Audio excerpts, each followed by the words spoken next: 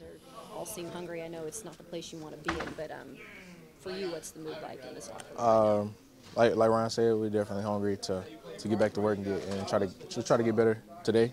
That's the most important thing, is to get better today. And like, we have another opportunity in front of us. Have a great team going to play. It's going to give us some challenges, but it's a great opportunity.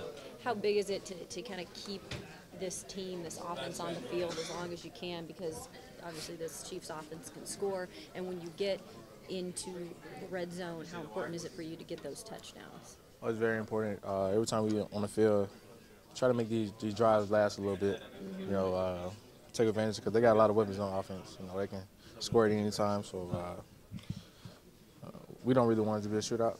So I mean, we just gotta take care of the ball and move the ball and tempo when we want to. Do you feel like this is a game that there can be, or there might be, that big game-changing play, whether it be on offense or defense? I do. Like I said, it's a great opportunity against these guys, and just come out and just handle our business.